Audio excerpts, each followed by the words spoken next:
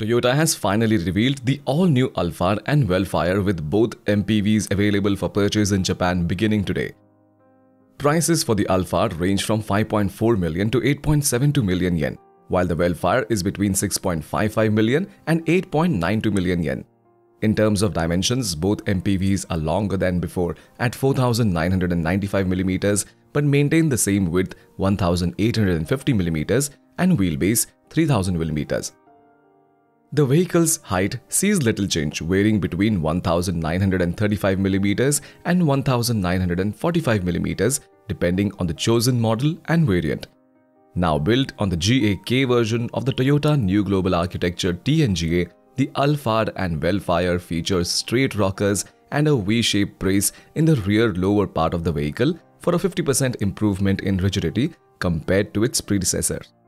Toyota also optimized the use of structural adhesives to limit deformation of the body and achieve outstanding maneuverability and stability.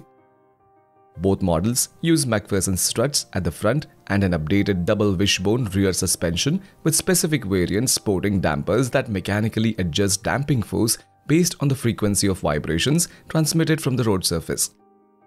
Along with the other measures like the use of rubber bushings in the attachment portions of the cushion frames and memory foam in the seats, the Duo sees an approximately 30% reduction in vibrations. As for styling, the Alphard and Vellfire continue to be boxy vehicles as before. Designed following the concept of forceful X-impact luxury, Toyota says it sought to establish a sense of solidity for the vehicles akin to a fighting bull in full range. The dashboard is now cleaner and carries a lot less buttons than before, with many vehicle functions including climate control now integrated into a touchscreen that sits just above the central air vents.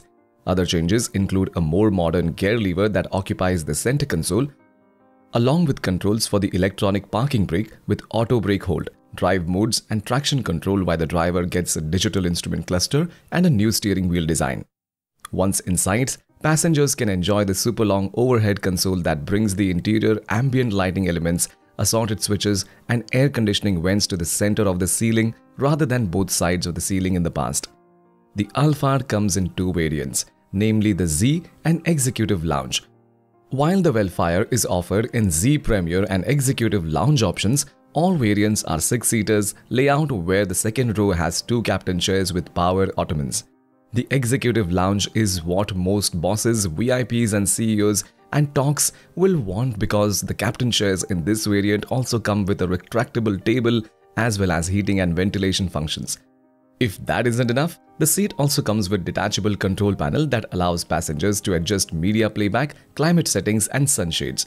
Powertrains available for the Alphard include a 2.4-liter naturally aspirated 4-cylinder petrol engine rated at 182 PS at 6,000 rpm and 235 Nm of torque at 4,100 rpm. The mill is paired with a Super CVT transmission and a choice of front and all-wheel drive.